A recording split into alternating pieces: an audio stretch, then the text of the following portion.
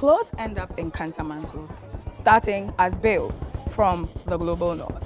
Now these bales are carried on the heads of women known as Kaya headquarters in the market and are taken to retailers. They are opened up and your clothes are sold to many people. That's after a lot of upcycling, repairs and dyeing has happened. What happens to the rest of the clothes that cannot be sold? That's where we come in. This is the All Foundation's Material Research and Development Lab.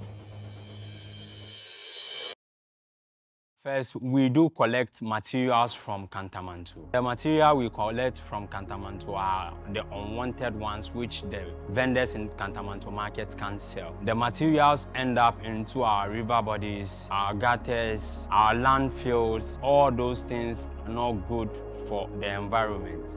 That's the reason why we collect the material waste from Kantamanto. After sourcing on the unwanted waste, we then transport it to the warehouse by pickup truck. We sort them by colors, then we weigh them. We then send it to the bale press and press them to a very small size. After baling, we move to the next process, which is shredding.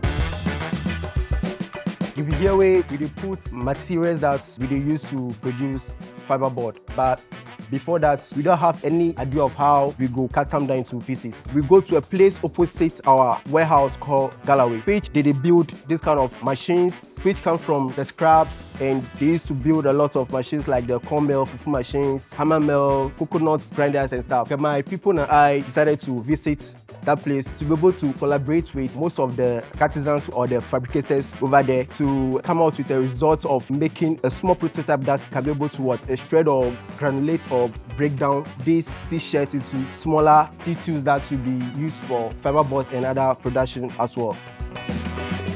We realized that we can now advance it to a bigger one, which is the almighty shredder, which is also coming out from the scrap materials from the same Galloway market. We end up getting a second machine, which is a second-hand machine, which is the granulator. This makes it more finer. And together with this giant shredder machine and the granulator, we're able to achieve what we are looking for. After shredding and granulating, we start with the fiberboard production process. Now, the shredded material is poured into the dough mixer. In goes the glue and some additives for different reasons. The glue we're using currently is cassava glue, but we're also researching other glues. The reason we're using cassava glue is because one, it is natural, and two, it's readily available in our market. We go round, round, round, mix to form a dough. The formed dough is then transferred onto frames and hand molded by our very beautiful, wonderful apprentices.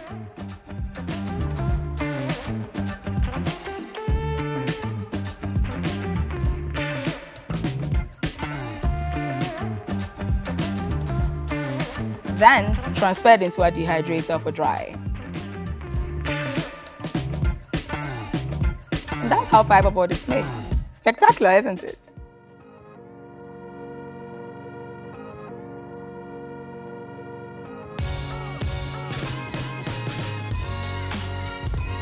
This is what our cassava boards look like when they come out of the oven. They're at full dimension, oversized, so that we can trim away the rough material from the edges to make them square and straight and more suitable as a material. When the materials come out of our ovens, they still have a rough texture. The edges aren't straight or square, so one of the things we do here on the Creative Workshop side is run them through our table saw to clean up the edges and make a more suitable and smooth, uniform material to be able to make things from, such as speakers, acoustic insulation panels, as well as prototypes for small-scale home goods such as lamps and room dividers. This is the side of our space where creative development starts once the material development side of the process has completed. And so the next time you have a tear or a stain in your clothing, before you decide to put it in a donation bin, think of what you can use it for. Cotton t-shirts are great for making mops, super absorbent too. Or you can make fiberboard.